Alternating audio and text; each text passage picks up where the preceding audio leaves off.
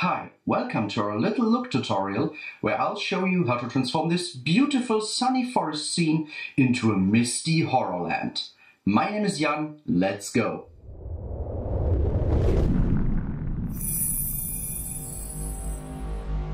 So let's transform this beautiful sunny forest into a gloomy horror environment. Let's start with the weather. It's not clear sky but a grey sky to mute the shadows of the trees. It's still noon in our world, but the sun doesn't really come out here in the misty lands. To prepare our mist and fog effect, let's increase the wind strength first to get an eerie feeling when the mist will stand still while the trees are moving. Now click on Mist and Fog to get the detail window for the settings. Enable the mist and change the brightness to 0.5 because we want to see more of the environment. To even increase this effect, change the noise texture to medium light so we will see the path more clearly, even though we want mist. To increase the mist effect now, decrease the noise scale to around 10 so we have more single mist clouds overall. Increase the multiplier again, and now for the tricky part, just change the wind multiplier to 0. So the fog will stay where it is, but the trees are still moving as a gentle breeze blows through them. Now we set up our look, for the most part, or our weather. The sound is not really fitting, so let's change over to the sound tab. Here we check the sound stage and remove both default tracks. We check the ambience category and search for gloomy, as this is what the feeling I want. And I get gloomy rustling breeze, crickets, a crow. Perfect.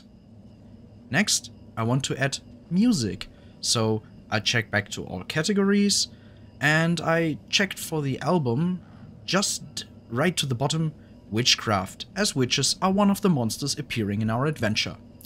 Gloomy is still in our search bar, so we will just delete it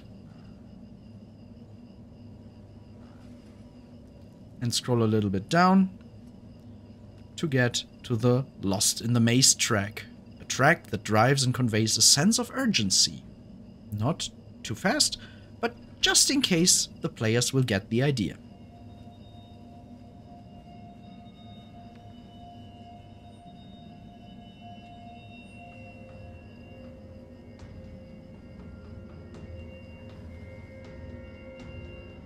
I pre-changed music and ambience to get a nice balance, because if music is too high, the drums are a little bit too strong.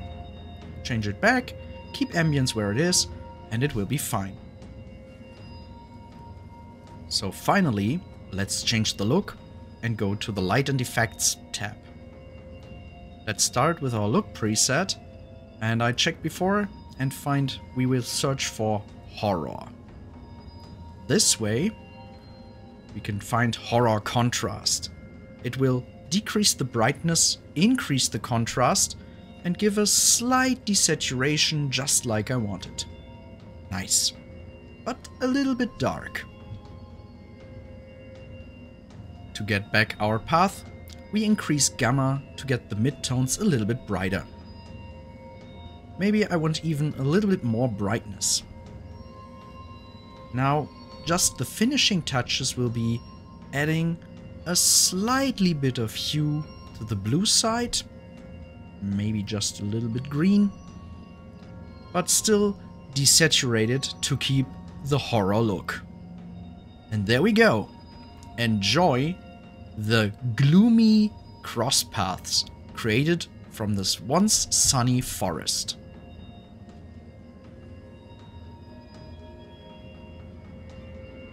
And just like that, you can customize any battle map you have to fit your adventure and your mood.